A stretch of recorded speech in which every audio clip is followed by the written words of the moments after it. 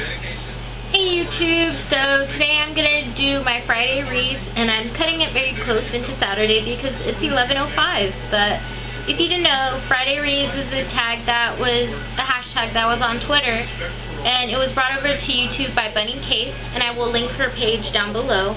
Go check her out because she is fantastic at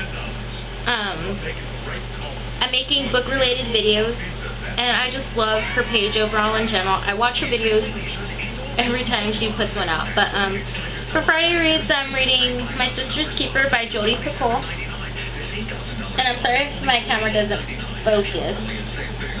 My lighting is very horrible in this room, so yeah, that explains it. But I've been reading this book for like a month now because of my work schedule. But lately I've been getting not too good hours at work, so I've been getting to read it more and more.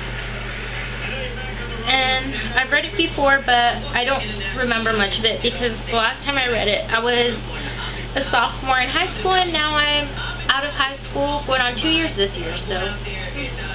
But thank you for watching. Bye, guys.